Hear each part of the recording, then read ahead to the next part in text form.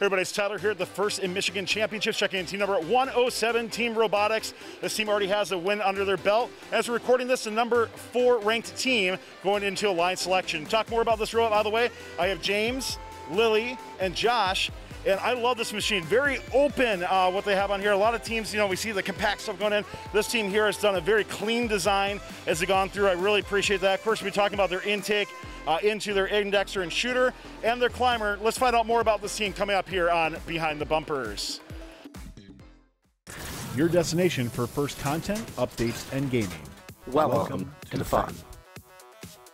First Updates Now is supported by Stryker Careers. First alumni and mentors are making Stryker a top priority for their internships and careers. That's because Stryker knows that those in First are the leaders and innovators of tomorrow. If you want to help make the world a better place by creating life-saving medical devices and technology, get started at careers.stryker.com.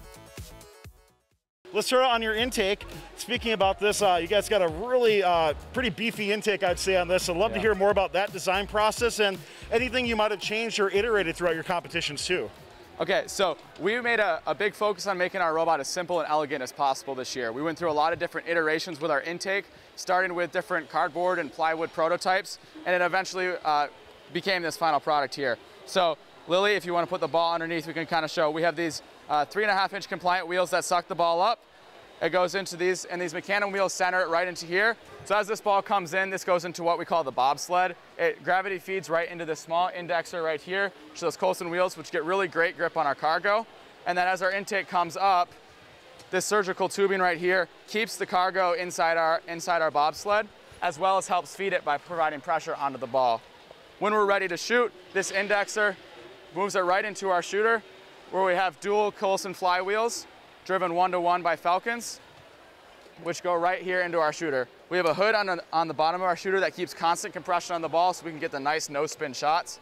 That was something we did a lot of prototyping on in the beginning of the build season. We realized with our upper hub, we really didn't want any backspin. That really helps us get a soft touch and limit our bounce outs.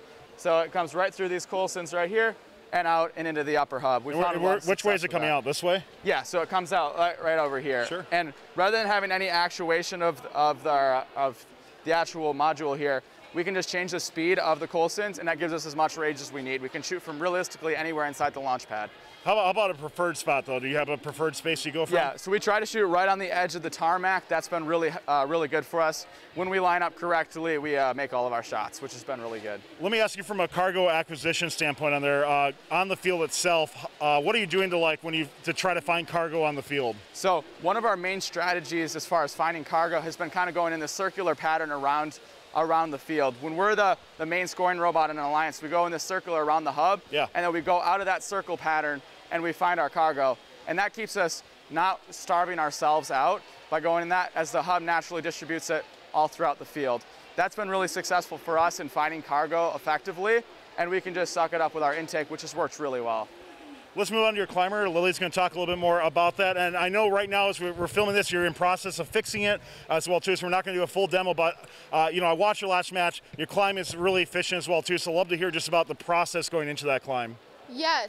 So for our climber, we have these polycarbonate hooks. So they have some move in them, which has been very good because that has been very good at correcting air. For if we hit the bar a little bit off, it usually corrects, it self-corrects and puts us on it really good.